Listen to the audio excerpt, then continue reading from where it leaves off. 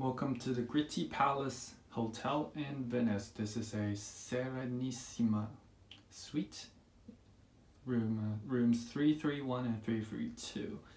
I'm sure I pronounced the name wrong, but you can check on it on the website. So here's the entryway. You get arts on both sides, and this is leading into the living room with plenty of seating area. I think it's good for at least 5 to 7 people. You get these beautiful Murano glass lamps here. Just check those out. And you get more arts and paintings on the wall. And there's my welcome amenity, a bottle of red wine and some books, I guess. The TV is here on this beautiful cabinet, along with the regular glasses, and there's some snacks there. Of course, those are chargeable, so beware. The mini bar is down here. You get plenty of drinks there, and of course some water here. Those are free. One is still and one is sparkling, if I remember correctly. Okay, let's check out these. They're empty. There's another stunning cabinet here, but I cannot open those. I think that is the guest services directory. Let's have another view from here. You see the room is very spacious. I think not just in Venice, but everywhere. I think it would be considered a very nice upgrade. Thank you for that. And here is some more wine, liquor and water. Okay, so moving on.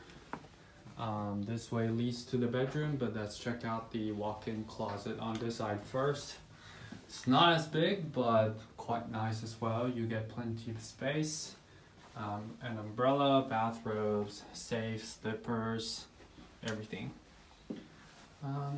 And then the other side is the bathroom.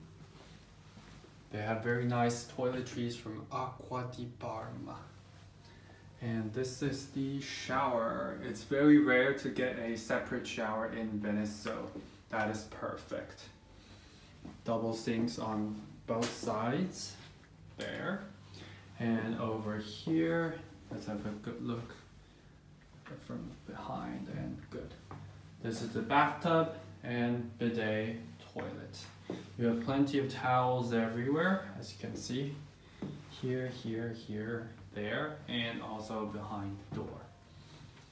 Okay, and this is the bedroom. The bedroom is also very spacious. You get some chairs and a day bed, and that is the bed.